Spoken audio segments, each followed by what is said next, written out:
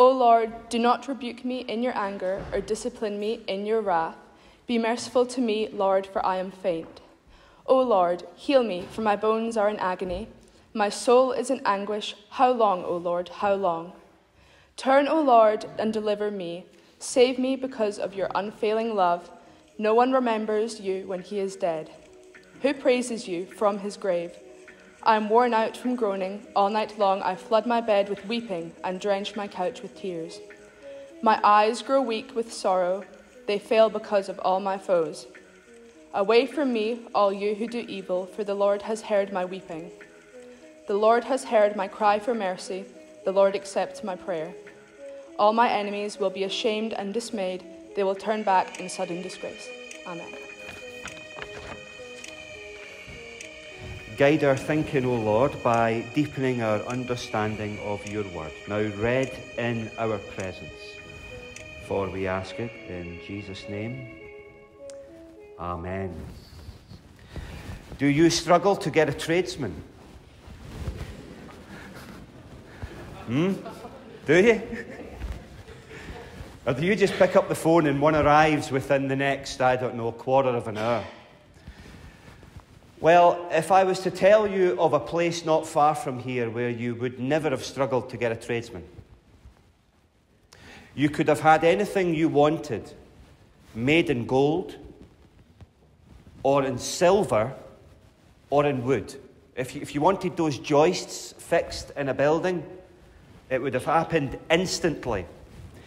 You could have walked into the main street of this place and seen monarchs. And also, I don't know if you'd want to, but you could see senior leaders of the church. You would have heard French, I suspect, as frequently as English or Scots. And I imagine, because of those things, the bread might have been quite good as well. You're wondering where this place is? Any takers where I'm talking about? It's Whithorn. Whithorn. Probably after the cathedral in Glasgow, the most important place for the church in Scotland. And it was buzzing. Why? Well, because of the journey known as pilgrimage that people were encouraged to make. They were told, go to a place that's important to us. You might get closer to God. Well, that's true. You might, but you might not. Because the real journey is not where you go with your feet. This is a problem with pilgrimage, I have to say. The problem with it is we always get more fascinated, even when we try not to. We become more fascinated about where we're going with our feet instead of where we're going in our hearts. So the biggest journey, the most important journey, is not where the feet fall, but it's where the heart goes. Sadly, maybe excessively, but you've got to understand where they come from, at the Reformation in Scotland, our friends with the long beards, it makes mine look like just some fluff that could blow in the wind. Our friends with the long beards banned it because they were so scared that people would become only interested in where the foot goes and not where the heart goes. They said, we are making, in the Church of Scotland, pilgrimage illegal. And I don't know if any General Assembly's ever overturned that rule. Though we talk about pilgrimage now, and even in Whithorn, people are starting to say, could there be a value in people coming here? I don't know if the Assembly's ever said, we banned this, and we've never overturned the ban. There's something to do on a Tuesday afternoon if you're at the General Assembly and you're bored of the reports. Why don't you put forward a motion like that and get it seconded and see where it goes? So I want to talk this morning then about the real journey from sighing to singing.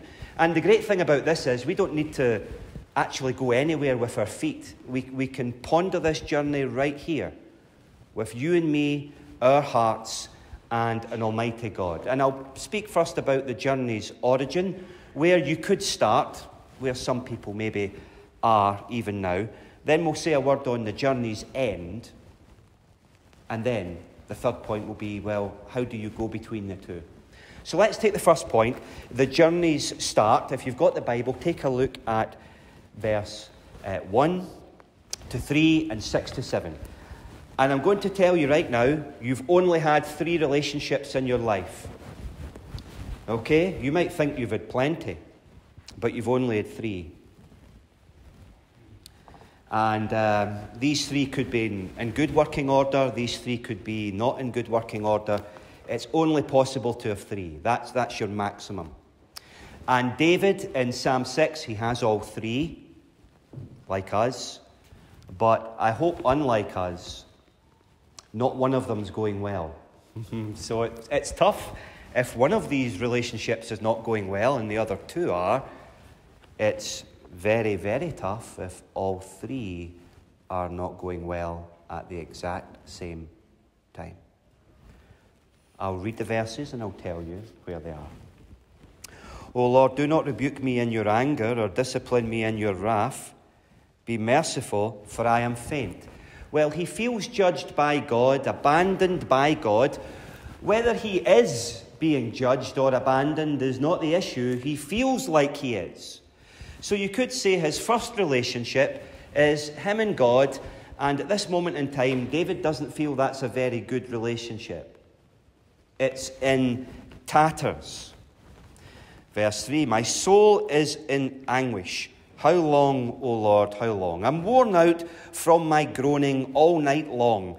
I flood my bed with weeping and I drench my couch with tears. Maybe some of you have cried yourself to sleep at night. You, if you're anything like me, are the one who speaks to you the most. I'll say that again. You speak to you the most. If you're ever wondering, who have I conversed with most in my life? Myself. I mean, I don't mean I have these great big wandering, meandering conversations with myself, but have you ever stood in a shop and you see the price of something and you go, is that the price of that? And you go back and you take a look at it, is that the price? And then you're checking, have I got my wallet here? Will Apple Pay work here? And you're conversing with yourself. Now, maybe not out loud, obviously, as the other shoppers walk by, but you know what I mean when I say you reflect on things in yourself. That's meditating. You meditate things through. Should I do this? Or maybe in the moments of regret, as you ponder, why did I say that? Was I right to say that? So, crying yourself to sleep. Some of you have done it for maybe different reasons, but you know what it is. The weight of something in your life, and it's the last thing you think about before you enter unconsciousness, and it's the first thing that comes into your head the minute you wake back up again. That's what David had there. I cry myself to sleep. So there you go. The second relationship with himself, not very good. Now, what's the third relationship? Well, unless you're living on a desert island, the third relationship is everybody else that comes across your path. We might call it the other people. And some come in the guise of parents or siblings or friends or spouses. And with every one of them, you can relate to them in that childhood phrase. If you ever played games, and I hope the young folk still do actually do physical games outside, and not everything's on an Xbox, but we would play a game, and when someone would come into the base, we would say, halt, friend, or foe. And every person we meet, that's the relationship choices. Either this is a friend or it's a foe. Well, how is David with regards to the other people in his life? My eyes grow weak with sorrow. They fail because of all my foes. So he's surrounded by others that really don't want what's right for him, he feels. He doesn't get on with himself.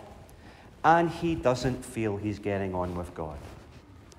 I wonder if there's anyone here this morning who doesn't have a very good estimation of themselves. You've got 1 out of the 3. Maybe there's someone else sitting here this morning who thinks, I don't really feel God moves much in my life at all. How long, O Lord? How long? Or maybe there's someone else that thinks, I could give you on a piece of paper 6 names right now of people who would love to see me fall. I mean, they would love it. They would be on Facebook and Instagram and every social media rejoicing at my falling. If you had one of those, like David, I would say you start the journey today in a tough place. If you've got 2 or 3, you might think, oh, right, no one now. No one will be able to know what it's like to be me. Well, before we move on, let's just think about that last point. If it is the case, there's anybody here who has all 3 relationships pretty crummy, and you think, well, am I like David? I don't even know if David was being judged by God. I'm saying he feels like he was. But I can tell you of one person who was. I can tell you of one person who could say, how long, O Lord? Why have you forsaken me? Because he was forsaken from the Father. And I can tell you about a person who, while hanging on a cross, his enemies were standing, laughing at him. And I can tell you of that same person who almost wept himself to sleep in the Garden of Gethsemane. You see, if you are in a dark, dark place in life because of illness or bereavement or divorce or just life, just life, just because you've watched too much television and you see the reality of our world where we're happier to extend fists to one another than an open hand and generosity, and that's got you down, then the thing you remember from this psalm is this: Jesus has been there before me. And he knows exactly what it's like, not just to feel judged, but to be judged. Let's move to the second point, and then we'll tie it up on the third one quickly. The place we go to, or journey's end, 8 to 10. Away from me, all you who do evil. The Lord has heard my weeping. The Lord has heard my crying for mercy. He's heard. Not a big long prayer. Crying before God is as valid a prayer as any erudite language. All my enemies will be ashamed and dismayed. They will turn back in sudden disgrace. Did he see that in his life? Did he see every enemy corrected in his life? Did David see that? No, he did not see that. And I suspect neither will I and neither will you. There's always going to be people in your life who don't want what's right for you. But the Lord wants what's right for you. So just have him in your life. Because when the journey ends, and David is looking forward here to that word that we said the other month, judgment, or another word you could use, vindication. That's very positive.